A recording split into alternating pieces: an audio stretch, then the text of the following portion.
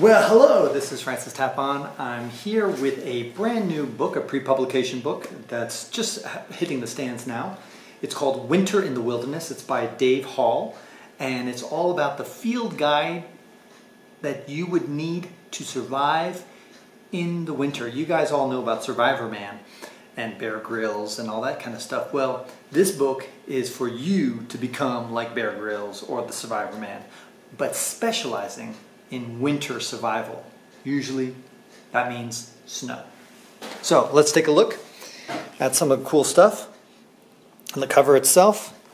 And the nice thing about this guide, this field guide, is that it has lots of illustrations.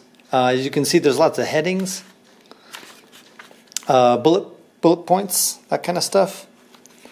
And this is how it teaches you how to make this is an inverted fire.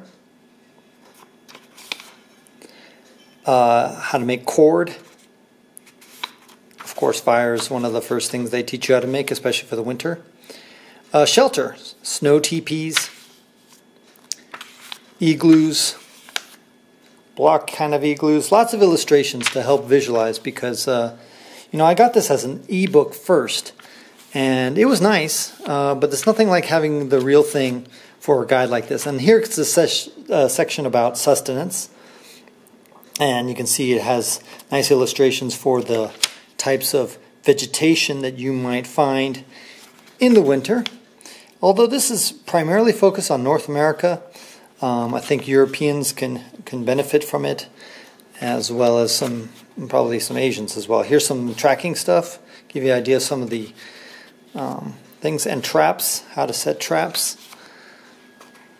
Anyway, so you get the idea. Very well illustrated book. It's not very long either, but it gets to the point.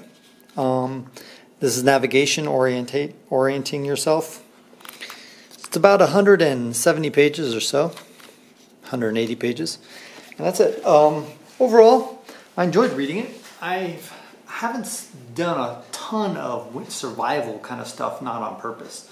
But if you're ever going to die somewhere, it's probably going to be the winter conditions that are really going to knock you out. That's tough situations. So for anybody who's going to go out there skiing, snowshoeing, that kind of stuff, you never know when you can use these skills. So I give this easily 4 stars. The only knock against it is the fact that it's kind of regional, kind of into New York, but overall check out my complete review on my website, which has been recently revamped.